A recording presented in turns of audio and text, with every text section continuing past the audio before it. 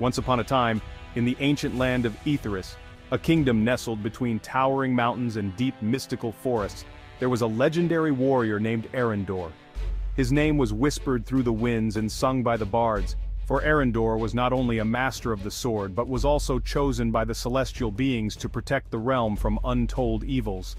Eryndor was an orphan, left at the door of the sacred order when he was just an infant.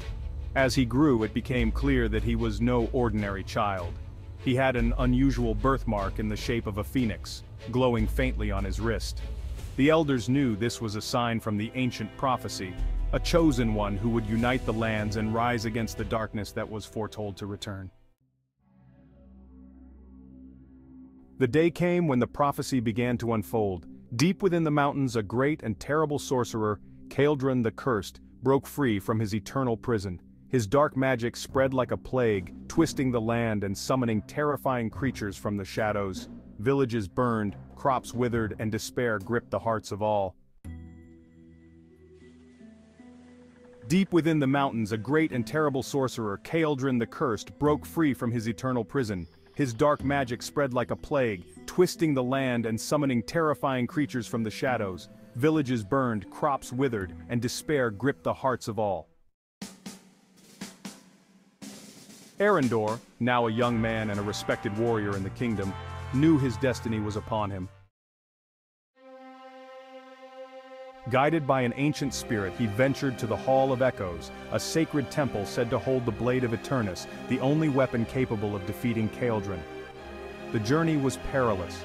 Along the way, Eryndor encountered fierce adversaries, the Gloomfang Wolves, ancient stone guardians, and the elusive Shade Assassins, who served the dark sorcerer. But Eryndor was not alone.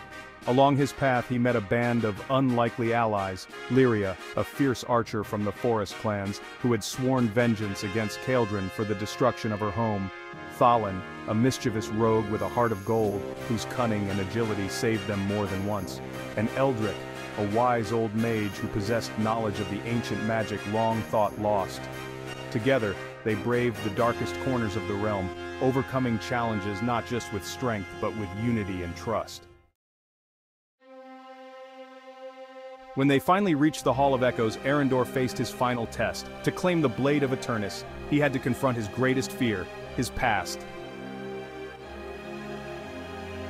In a vision, he saw the truth of his origins. Eryndor was once a guardian like himself, but he had fallen to darkness out of a lust for power. Eryndor was his descendant, the only one who could either break the curse or succumb to the same fate. With this knowledge, Eryndor claimed the blade, and with it, the responsibility to save Aetheris. The final battle was fierce. Eryndor unleashed all his power, warping reality around them, but Eryndor, with the support of his friends and the power of the Blade of Aetheris, stood firm. In the end, it was not just strength but his ability to resist the temptation of the same dark power that had consumed Eryndor that allowed him to prevail. As Eryndor fell, his dark magic dissipated and the land began to heal. The forests grew green again, the rivers flowed freely, and the people rejoiced.